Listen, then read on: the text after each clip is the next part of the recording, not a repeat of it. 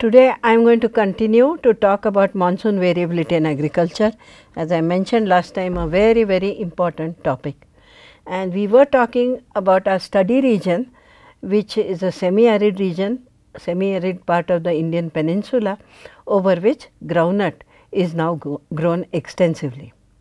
And we said that this was not always so. The traditional cropping pattern was very complex. Now, how did the transition occur from the traditional to the current cropping pattern, which comprises primarily groundnut and a little bit of other crops as well? Now, the traditional crops largely provided food grains for local consumption. That is what agriculture was for in the olden days. The development programs that the government of India undertook after freedom from colonial rule, such as road construction and electrification, led to the spread of a market economy in this region. At the same time, food grains became available at rates subsidized by the government, this is in ration shops, and hence the need for cultivation of food crops for home consumption decreased. Now, with the setting up of oil mills, the price for groundnut increased and it became profitable for the farmers to change over to a groundnut based cropping system, and this is what they did. So, groundnut cultivation on a large scale began in this region in the 70s with the introduction of the TMV2 variety, which is grown even today in that region. Now, I mentioned last time that it is extremely important to progress in this area to have an interdisciplinary group of which a farmer is a very important member. So, farmers, agricultural scientists and meteorologists were the three kinds of people who had to participate in this interdisciplinary interaction. Now, first of all, let us consider what the perceptions of the farmers are. Now, many people have a doubt, how much do the farmers know? In fact, in order to understand the level of knowledge and approach of the farmers, it is important to note that rain-fed agriculture has been practiced for a very long time in India. The strong links between climate variability and agricultural production of the Indian region are very well known. In fact, over 2000 years ago, Kautilya, you know who wrote Kautilya's Arthashastra, who is believed to be a contemporary of Aristotle, stated that for agriculture, and he was referring primarily to the Indo-Gangetic plains, the optimum distribution of rainfall during the summer monsoon, that is June to September, is one with 1/3 of the rainfall in the first and fourth month and 2/3 in the middle 2 months. This was Kautilya's perception of what is the optimum. What is happening?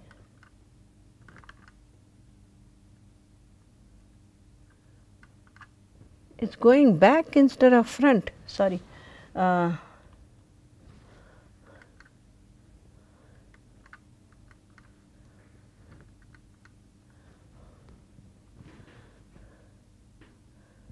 Okay.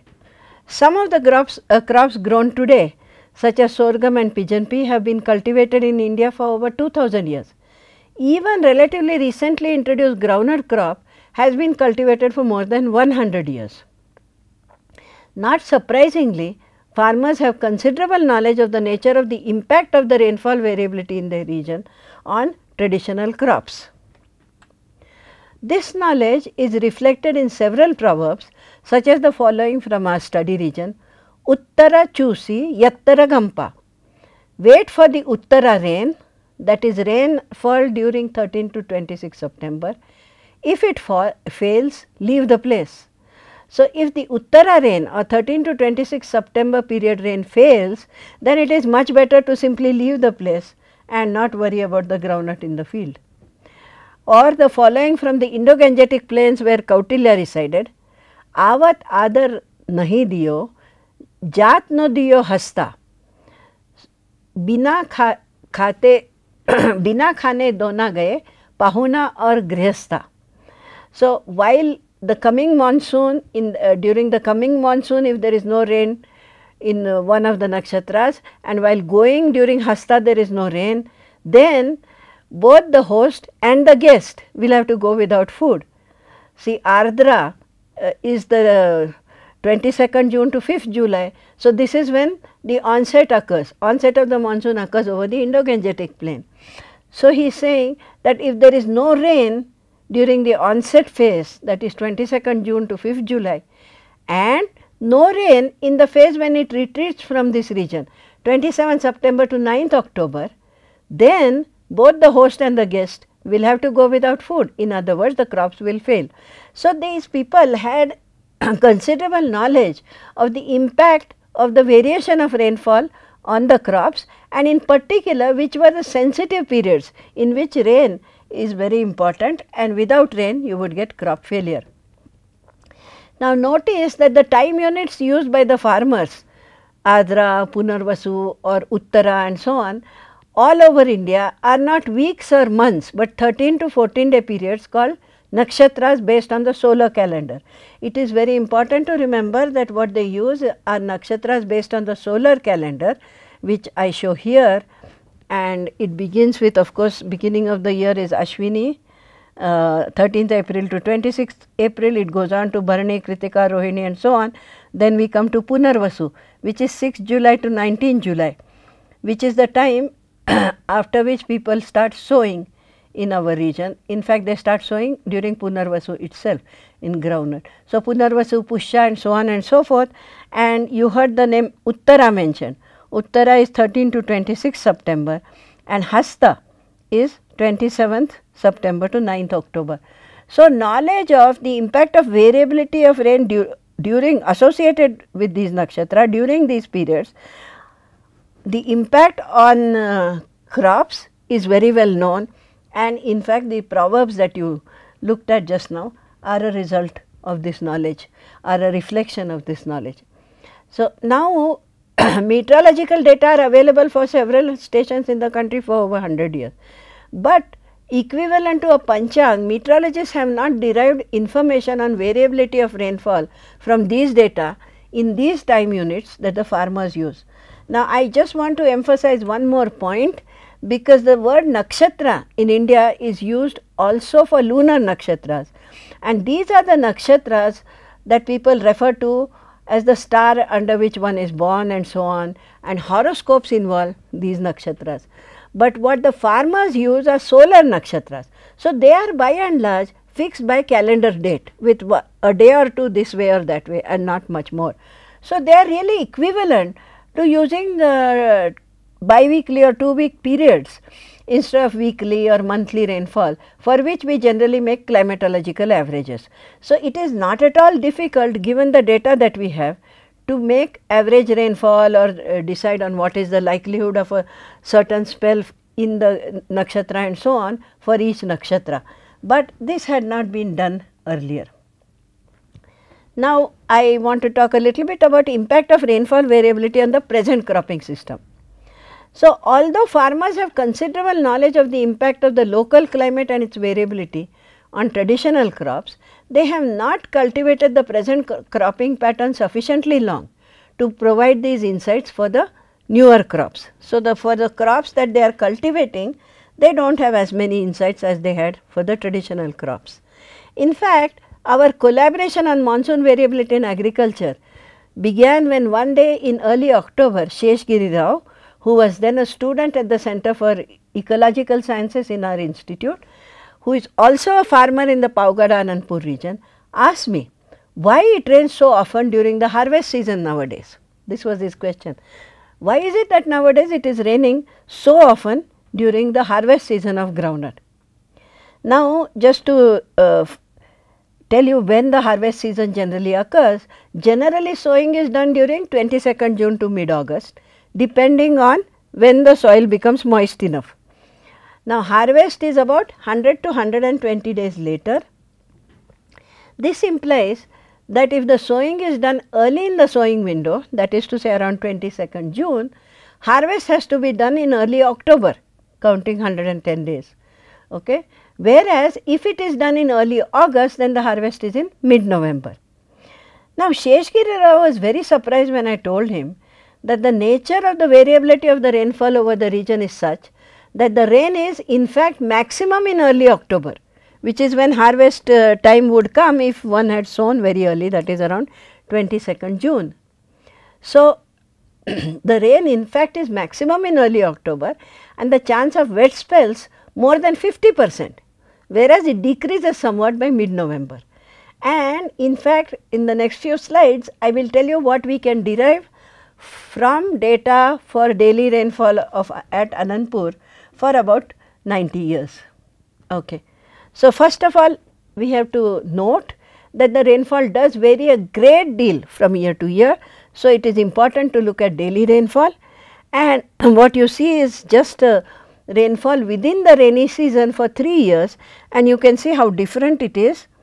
This is the year in which it is reasonably well distributed with one dry spell here. Then in this year most of the rain came here and very early withdrawal, if you like, or cessation of rains, whereas here there is only one genuine wet spell and small wet spells, several of them occurred throughout the year. This is 1997, 1988 and 1982. So, the total rainfall also varies from year to year, but within the season also we get considerable variation between dry spells which can be long like this one or this one, and wet spells. So, there is considerable variability of rainfall from year to year in this region, but one can still see talk of the averages, and this is actually the weekly rainfall. Now, what you see here, this is the mean rainfall. Mean rainfall, weekly rainfall at Anandpur, and what you find is that in fact the maximum is occurring in late September and early October. This is the maximum rainfall, after which it decreases. There is a small peak towards end of May and early June, but the major peak is this one, and this is the 90% limit. In other words, that 5% of the years have rainfall more than this and 5% of the years have rainfall less than this. So, this is the have rainfall less than this is the 10% limit. So, 80% actually of the years have rainfall between these two ranges, the red line and the blue line, and the blue line is the 75% and 25% is generally just 0. So, quarter of the years will always have 0 rainfall irrespective of the nakshatra. This is 75% and this is 90% of the mean. Okay. Now, what is the weekly rainfall? Probability of wet spells, again the same thing at Anandpur. This is the probability of wet spells greater than 1 centimeter, this is wet spell greater than 2 centimeter in that week. So, weekly rainfall greater than 1 centimeter, this is the probability and this is the probability for 2, and you can see again end of September, early October you get highest probability of wet spells and correspondingly lowest probability of dry spells. These are dry spells with rainfall less than 0.25 or 0 rain. This is actually probability of 0 rain and this is probability of 0.25 rain. So, you see that this period about which Sheshgiri Rao was complaining is the period with highest chance of wet spells and lowest chance of dry spells, and this we derived because we had data for so many years for Anandpur. So, the farmers were not aware of this important facet of the climatology of rainfall over the region. When we say climatology, we mean average behavior. So, this is a very important facet of the average rainfall for the region, that it has a peak in late September, early October, and the farmers were not aware of it. This is why Sheshgiri Rao asked me that question. Now, this incidence drives home the importance of deriving needed information on rainfall variability with the rich data set already available at India Met Department, using time units which are commonly used by farmers in India, namely nakshatras. See, these climatology is derived from monthly and weekly rainfall on a regular basis, but this drives home the point that since farmers use nakshatras as time units, it would be a good idea to generate information on rainfall variability with these time units. So, we have actually done this. So, rainfall for farmers, we have use daily rainfall data for 100 years at 170 stations. These are all taluk headquarters in the state. Derived basic information on rainfall variability in the time units used by the farmers, that is nakshatras, and this information is available both in English as well as in the local language Kannada. We have also developed an interactive system by which the probability of occurrence of given quantity of rainfall or wet spells or dry spells are given for any period chosen by the user for any station. This is available on the website of our center at the institute. This is the rainfall variability of at Paugada now from May to November. Paugada is very close to Anandpur, and this is where the farm of Sheshgiri Rao is. And this gives the mean rainfall for each nakshatra for Paugada and 2 neighboring stations, 3 neighboring stations in fact. And what you see is what you saw earlier, that there is a peak in Uttara nakshatra. That is why the proverb said that if it does not rain in Uttara, time has come to pick up your basket and leave, because the mean rainfall in Uttara is very high and continues to be high in Hasta as well. So, this is the nature of the mean rainfall, but what is needed is not just the mean, but probability of various events. And this for Paugada is the probability of rain of different quantum of rainfall in centimeters here during a specific nakshatra Punarvasu, which is 6 to 19 July. And what you see is that probability of absolutely no rain is very small, but probability of very little rain is very high in Punarvasu. And then there is a long tail with smaller and smaller chance, much smaller than 10% chance of some rain, say 3 centimeter, 5 centimeter, 6 centimeter and so on and so forth during this 14-day period. On the other hand, you see Uttara, which is the one where you have assured rainfall. You see that the probability of 0 rain is actually less than 10%. It tends to rain quite a bit, up to about 10 centimeters during this nakshatra. After that, the probability is somewhat lower for rainfall higher than 10 centimeter. So, information like this has been generated for every nakshatra, for every station.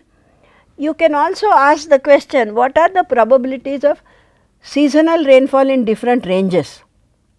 So, for Paugada for example, we have seasonal rainfall between 31 and 40 centimeters, 50% of the years have that. Between 41 and 50, 26% have that. 51 and 60, 16.7, and 61 and 70, 8.3. Okay? Now, we can also ask the question, for some of the strategies we may need to know, what is the chance of rainfall more than 30 centimeter? 100%, because all the years in the recorded history have had rainfall more than 30%, 30 centimeter. What is the chance of rainfall more than 40 centimeter? We are now talking of total seasonal rainfall. Well, it is 50%. So, 50% of the years have rainfall less than 40. Rainfall more than 50 centimeters likely only in 25% of the years, and rainfall more than 60 centimeters is very, very small. It is only 8%. So, when one has to plan various strategies, this variability has to be taken into account. Now, as I mentioned before, there are wet spells and dry spells, and these have major impacts on the growth of the plant as well as on pests and diseases, because they can trigger pests and diseases in the area. So, what we have done also is to calculate the probabilities of say 3 to 4 days of wet spell once or twice, okay? 5 to 6 days wet spell once, twice, 7 to 8 days wet spell, and then 9 days wet spell, larger than 9 days wet spell, which actually never occurs. 7 to 8 days does occur during some of the nakshatras. This is Ashlesha, Makha, Pubba and Uttara. You can say Uttara, the chance is very high. Altogether 3 to 4 days spell also is maximum in Uttara, chance is 19. Then such spells occurring twice is chance is 2, and once is chance is 5 to 6 days, once chance is 5, and 7 to 8 days 2, and 9 days, more than 9 days 2, and so on. So, all these things have been calculated so that we know the climatology. Similarly, for dry spells also, and for dry spells you can see that again chances of 3 to 4 days of dry spells are also very large in Uttara, Hasta, Chitra and so on. And then there are of course longer dry spells possible which come before the peak and after the peak here. So, this kind of information is available. So, this kind of information that we have about how much it is likely to rain during the total season, how many dry spells you are likely to get within a specific nakshatra and so on, can be used by intelligent farmers in different types of decision making, even on the basis of experience of 2 to 3 decades in cultivation. So, I consider now, so this is as far as giving information or making information on rainfall variability available to farmers, so that given the knowledge of the crop they are cultivating, they can make some informed decisions about various strategies, various farming strategies. Now, now we will consider how the optimum strategies can be identified by combining this kind of detailed information on rainfall variability with the use of crop models. And this, as I said, is a very powerful tool we have now in our hand, which has been validated over several regions for several crops. So, strategies for enhancement of yields in the face of variable climate, this is what we are looking for. Now, most of the farm level decisions such as enhancement of the seed rate, that is how many seeds you plant, how many seeds you sow per acre or per unit area, or application of fertilizers or pesticides involve additional costs. Now, it is important to remember that in rain fed regions such as this, there are high levels of risk and low levels of production, and the resources available for such inputs are very meager. We have already seen how the yield fluctuates from year to year, and so the profit margins are low even when there is no loss, and there are years in which there is crop failure as well. So, farmers resources available to the farmers are not large, and therefore, farmers tend to avoid investment in such things. This is also because the benefit of such investment itself depends on the rainfall. For example, if the rainfall is very poor, no matter how much fertilizer you have added, you will not get enhancement of yields. The yield will be low because the rainfall is very low. So, the farmers are not quite sure of how much enhanced yield they would get by addition of fertilizers in this situation when rainfall varies from one year to the next, and they do not know which a poor monsoon year is going to be. So, the farmers tend to avoid such additional expenditure. But there are some farm level decisions such as choice of sowing window which involve no additional expenditure, but can have a very large impact on the yield. This has been documented, and in fact, you may ask the question, what is a sowing window? So, sowing window is a specific period in which farmers sow groundnut seeds when there is adequate moisture in the soil. So, when there is an opportunity to sow, that is to say when the soil is moist enough and the date is within the accepted sowing window, such and such a date in June to such and such a date in August for example, then that is called a sowing window. Okay. Now, in the package of recommendations developed by agricultural scientists, sowing in May, June is recommended, okay, for this groundnut. It is suggested that in the absence of sowing opportunities in May and June, which means if it did not rain enough in May or June, so that the soil was never moist enough for sowing to be done, then they say it is all right, then you can do sowing in July if it rains adequate in July, so that the soil moisture is adequate. However, if no opportunity occurs till the end of July, then the farmers are advised not to sow groundnut at all in August. In fact, they recommend that some other crops should then be sown. However, on the basis of experience of about 2 decades, farmers do not sow until late June. So, although the recommendation is that you can sow in May if the soil moisture is adequate, they never do that. they do not sow until late June and do so in August if no opportunity occurred earlier, despite the recommendation to the contrary. Remember, the recommendation is that if you do not get a sowing opportunity till end of July, then please do not sow groundnut in August. That is the recommendation. But farmers anyway sow in August despite the recommendation to the contrary, because they have experienced that in some years when the sowing was delayed to August, they got very good yields, not all years, but in some of the years in which the sowing was delayed to August, the farmers got very good yield. So, they do not believe that the recommendation is right. So, the window now they have adopted there is from 22nd June to mid August, and in this window farmers generally sow at the first opportunity. That is to say, if the date is within the sowing window and the soil is moist enough, they will sow at the earliest opportunity.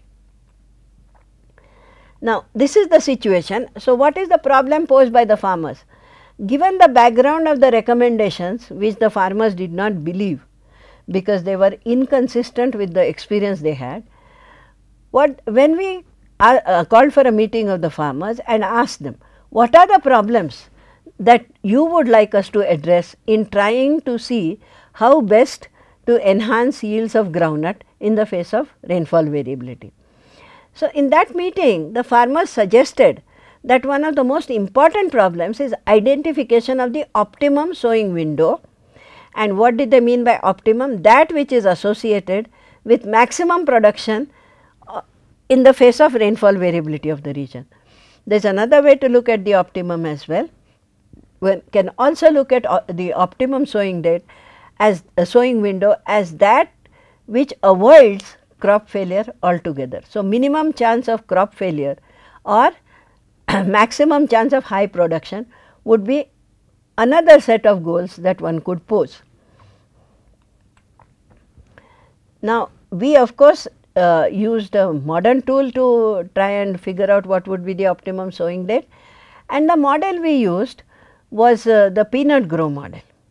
See, we were very fortunate that there was a group at ICRISAT led by Dr. Pyara Singh, who had actually worked on this peanut grow model with the people who developed this model in US, Boot and others, and who later on in collaboration with scientists at the Anandpur Agricultural Research Station compared the simulated yields from peanut grow with the observed yields at the Anandpur Research Station, and actually showed that the model did very well. What you see here is simulated and observed yields from 1979 to 1990, and you see that the model is able to actually capture the rainfall, the impact of rainfall variability on crop yields from year to year. I must of course emphasize that this model is indeed for rain-fed crops. It is not for irrigated crops, and this result of Pyara Singh and others, which was published in 94, showed very clearly that in fact the model is able to capture the variation induced by the rainfall variation on the yields of groundnut at Anandpur. So, this was a very big asset that we had a model that was already validated for the crop variety and for the region of interest. So, this was a big asset, and so work done at by Singh et al. At ICRISAT showed that this model is able to simulate year to year variation in the yield of the variety TMV2 of groundnut cultivated in rain-fed conditions at the Anandpur Agricultural Research Station. Now, generally the average yield at the district level is less than the model simulated yield, primarily because of the incidence of pests and diseases. Because in real life there are pests and diseases that are incident, and the model does not have any impact of pests and diseases in it. It is only a model in which the plant grows, it experiences moisture stress due to dry spells and so on, but there are no impacts of pests and diseases incorporated into the model. So, the model yield can be considered as a potential or maximum yield under rain-fed conditions. This is the best you could do in some sense in rain-fed conditions. If you could somehow curb the pest disease incidence. Now, the average yield for the region is about 750 kilogram per hectare, and crop failure is said to occur when the yield is less than 500 kilogram per hectare, since at that yield level it is not adequate to meet the cost of cultivation. So, when the money you get by selling the groundnut is less than the cost of cultivation, it is a failure, it is considered to be a crop failure. So, what we do is we consider a model yield of course, less than 500 kg per hectare as a crop failure, because if the model yield is less than 500, the farmer's yield is bound to be less than 500. So, this is a crop failure. Then we consider between 1000 to 1500 kg of hectare as above average, and greater than 1500 kg per hectare as very good yield. So, these are the three criteria we use. Now, what is our problem then? The optimum sowing date for minimizing risk of crop failure is thus one which corresponds to minimizing the probability of model yield of 500 kg per hectare or less, and maximizing the production which maximizes the probability of yield above 1500 kg per hectare. Now, sensitivity to different meteorological inputs. Now, we got this model, peanut grow model, from ICRISAT from Dr. Pyara Singh. Now, it required various meteorological inputs. Okay. For example, it required daily values of maximum minimum temperature, radiation and rainfall. Now, all these data were available at the Anantapur Agricultural Station for 79 to 98, which was a very good thing, and that is the period for which you saw that the model was shown to be validated by Pyara Singh and others. Okay. Now, Anandpur itself has rainfall data from 62 to 79, but does not have data on radiation and maximum minimum temperature. In addition to the data at Anandpur Agricultural Station, rainfall data at Anandpur Meteorological Observatory was available to us from 1911 to 1990 at the time we undertook this study. So, we have all the meteorological inputs only over a short period, but if we could use the model for the entire period for which rainfall data is available, which is a long period here, 80 years, then then actually we would be able to get much more out of the model. So, the first question was, are data on temperature, radiation and temperature and radiation that essential? Does it make a difference whether you put in the year to year variation of daily values of maximum minimum temperature, radiation into the model? So, this is the first thing we did. We tested the sensitivity of the model for and we wanted to use the model to study variation of yield with sowing date. That was very clear. Question is, the results we get for variation of the yield with sowing date using rainfall and averages, daily averages of temperature and radiation, are they different from results one would get with rainfall as well as actual data on temperature and radiation? This is the first question we asked, and what we found is that really the most critical element for the yield is the rainfall. So, variation of the model yield with sowing date based on all the meteorological data is found to be very close to that obtained by replacing the daily temperature and radiation by the daily averages for 79 to 88. In other words, we are giving as an input the same pattern of daily variation of temperature and radiation year after year. What happens then? What you see is black is the actual and red are the points which are the where we use daily averages of temperature and radiation, and you can see that the matching is in fact almost too good to be true, which shows that the variation, and this is for different years as you can see, and in different years the variation of yield with sowing date is different, but you can see very clearly that even if we use daily averages of temperature, radiation and so on, the basic features are captured extremely well. We do not have to worry about getting data which varies from year to year on temperature and radiation. So, this was a big asset. So, the daily rainfall data from 1911 to 1990 can be used along with the climatological averages of the daily maximum and minimum temperature and radiation for deriving the variation of the yield with sowing date. This is the first conclusion, and that made it possible for us to use a big long data series rather than being restricted to some 10-15 years where all the meteorological data that the model demands actually are available. Now, let us see what the results that we got, and in these results what we have done is sorted all the results into different types. You will see it here. See the pattern, this is the first pattern, okay. This is the first pattern and these are different years actually shown here, and the common thing about these is that by and large the maximum yield occurs for early July, okay, or even earlier. This year it is even earlier. So, the peak is occurring here for early July. This is the pattern for about 19 years that you see.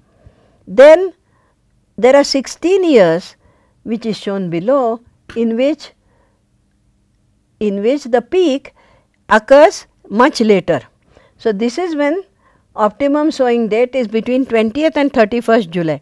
So, it is only towards the end of July, between 20th and 31st July, that you have a peak, and these are again several years, 16 years, these are 19 years.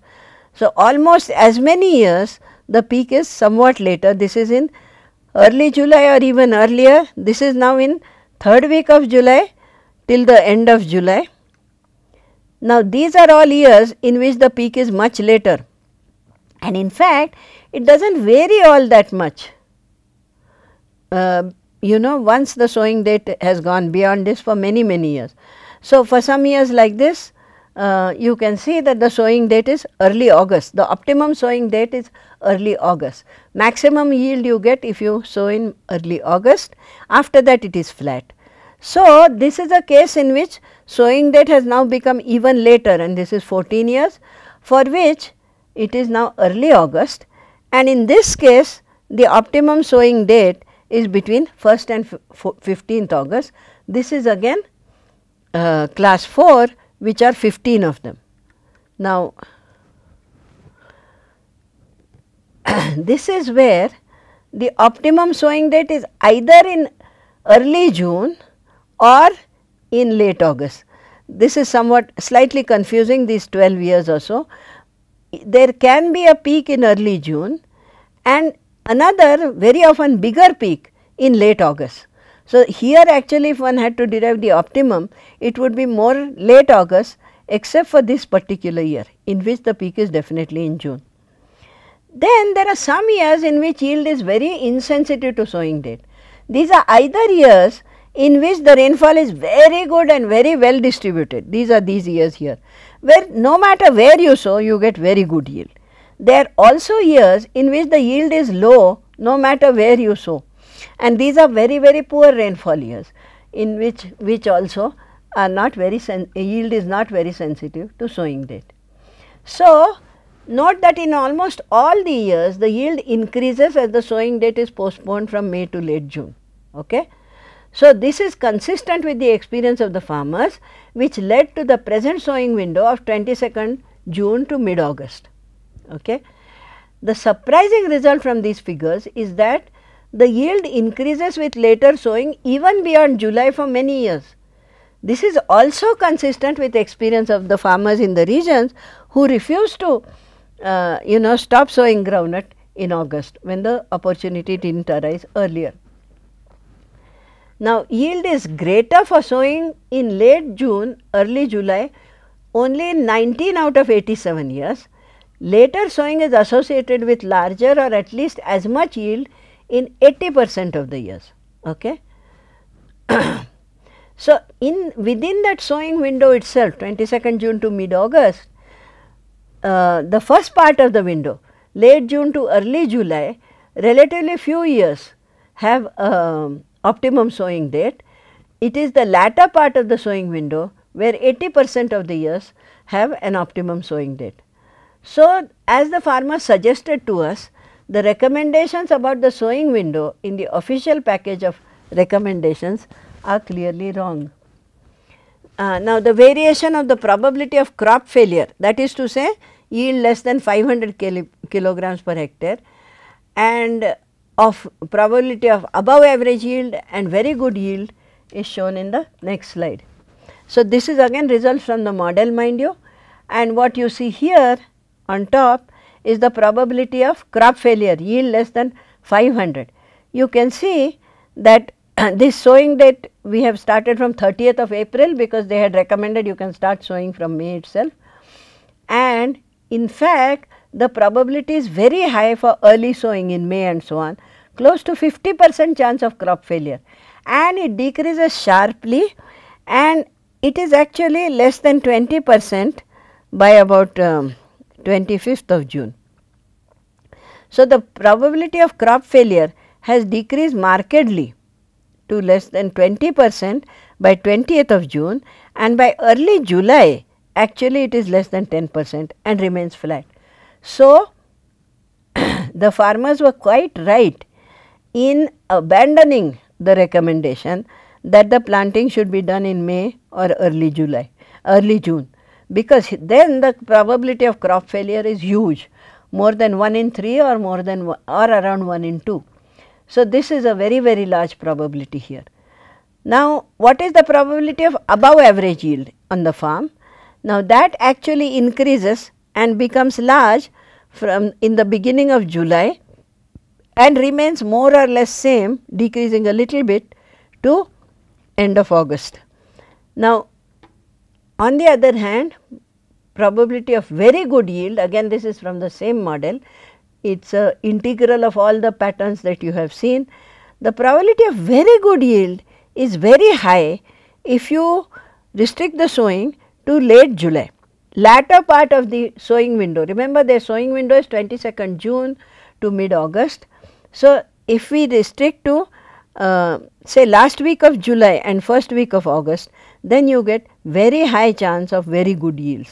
So, this is a very, very interesting result. So, it is seen that the probability of failure is high, about 40% for sowing in May or early June, decreases rapidly to less than 5% by early July.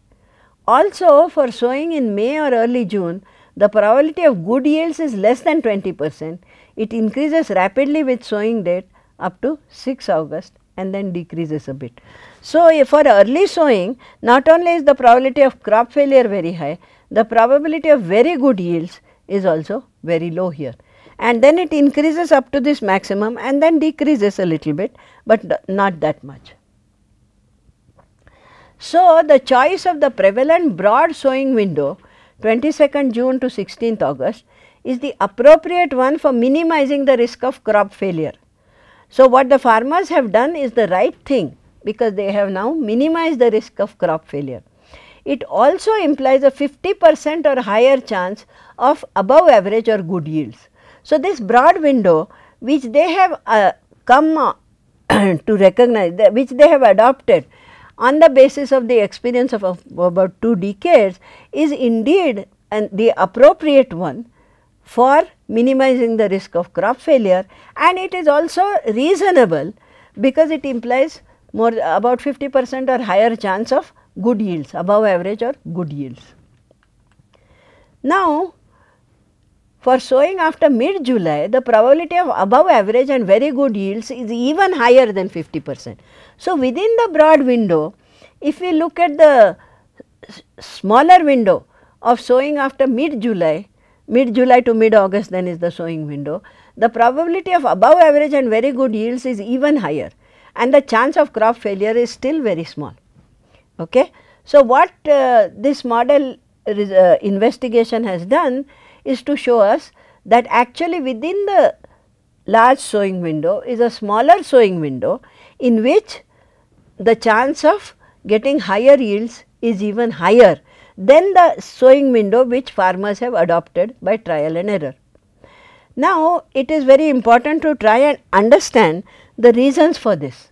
Now, why is this specific window optimum?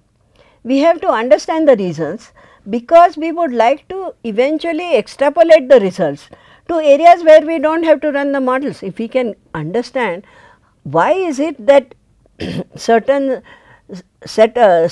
window is optimum for sowing for maximizing yield, then we would be able to check whether that criteria is valid in other regions and come to the conclusion as to whether the window would be optimum for that region for that crop without having to make all this large number of runs with the model. Okay. So, it is very important not only to get the results for Anandpur, but also try and understand why this has happened. So, to understand the reasons for this, we have to consider the variation of moisture stress expressed by the plant during different life history stages. Now, why is that? We know that in rain fed regimes, the most critical element which limits the growth and yields of plants is the moisture stress. This is because rainfall is scanty and variable. So, we would like to now see what is the relationship between the moisture stress experienced by the plant in different life history stages to the optimum sowing date that we have found through these model studies. Now, generally the need for water increases as the plant grows until the leaf development is complete at the end of about 60 or 65 days and remains high thereafter.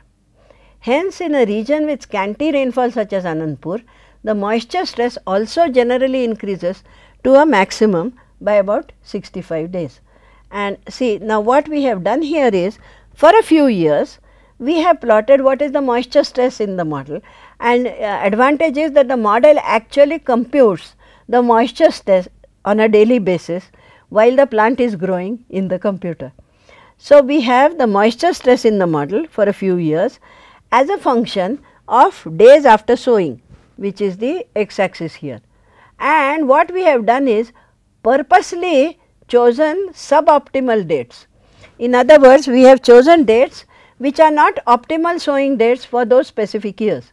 We have chosen dates which are outside the optimum sowing date, and then ask the question, how does the moisture stress vary during with days after sowing?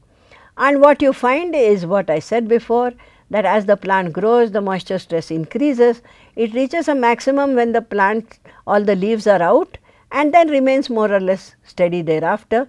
This is the 65 days. So, from 60 to 80 days or 65 to 85 days, the moisture stress experienced by most of the plants is maximum. These are the plants which are planted on suboptimal sowing dates. Now, if we choose the optimal sowing dates, lo and behold, a very interesting phenomena occurs. If the optimal sowing dates are chosen, in this period 60 to 80 days, actually the plant experiences no moisture stress at all. This is where ordinarily maximum moisture stress would be experienced by the plants. This is when no moisture stress is experienced at all. So, for plants for which the sowing date is optimum, do not experience moisture stress at all during 65 to 85 days. This suggests that out of different critical stages suggested in literature, the most critical is the pod filling stage, which occurs say 60 to 80 or 65 to 85 days after sowing. See, we looked at a considerable amount of literature to ask the question, which is the life history stage of the plant, which is a critical life history stage in the sense that a dry spell during that stage would have a very large impact on the yield. This is the critical stage. And you know, the literature, there is literature which suggests many, almost every stage is critical. So, some papers say the first month after sowing is very important, then some people, and so on and so forth. Every life history stage is mentioned in some one paper or another as being critical. But what this model has been able to show is that the most critical is the pod filling stage, which occurs 65 to 85 days after sowing. Now, in fact, we tested this result by more experiments with the model itself, and that is what I will talk about in the next lecture. So, in this lecture then we have seen the impact of using a very powerful tool like a crop model, and we have found that in fact the farmer's choice of the sowing window which was empirically determined on the basis of their experience, is a reasonable one because it minimizes the risk of crop failure. But we also found that within that window there is a smaller window which would lead to higher yields than the farmers would get. And so now we are trying to understand why are the yields high in this smaller sowing window, which we would recommend to the farmers, and link it with the moisture stress experienced by the crops, and link it also to the critical life stages, life history stages of the plant. If we can succeed in doing that, if we can actually unravel what leads to the sensitivity of the crop to this dry spells in this particular time, or lack of moisture stress in this particular time, the pod filling stage, then we would be able to extend the results of our study to cases where we do not have as many model runs as we have for this. So, in the next lecture we will continue with analysis of this model. There is one more thing we will have to do. See, I mentioned that we have not taken into account pests and diseases in the model because it is not part of the peanut grow model, but in real life pests and diseases can cause a lot of damage. Therefore, I will talk about a heuristic model we developed for the losses created by incidence of pests and diseases, how one can combine it with the peanut grow model, and therefore get closer to reality in terms of the yields one can get on the farmers' fields. Thank you.